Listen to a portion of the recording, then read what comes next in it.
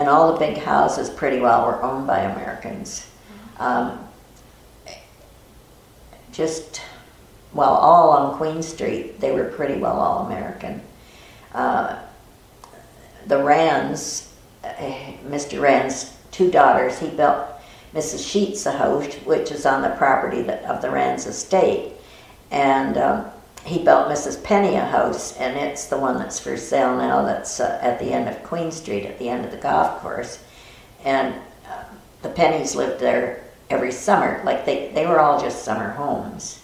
They didn't come there much in the winter. They were closed up. In fact, when I was young, the streets were called 5th, 6th, and 7th Streets going up Queen, at the end of Queen. They're not called those names anymore, but the snowplow hardly ever went out there because Chautauqua was a summer resort, and most of the houses there, after you got to 7th Street, there was nobody beyond there. They weren't, you know, it was all just cottages. So in the wintertime, and we used to get lots of snow then, so it wasn't opened up out there. And I don't know if anybody's ever talked to you about this, but this is when I was really young. We had a burglary of some of those big houses. I know that Alan's uncle was on the Cadwell, which used to suck sand out in the lake. And he said that the captain of the Cadwell tried to get in touch with the police here, but they couldn't drop a little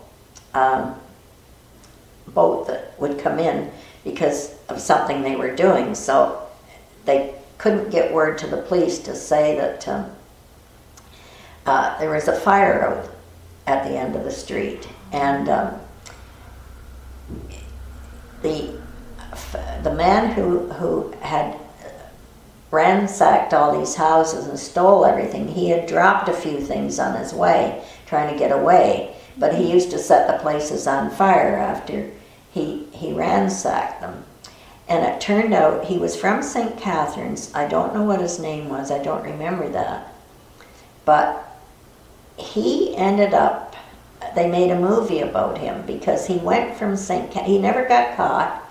He went from St. Catharines to New York City, and he wined and dined all these wealthy ladies, and then he would rob them. And then he ended up in Los Angeles, and he got caught there, and they made a movie of his life.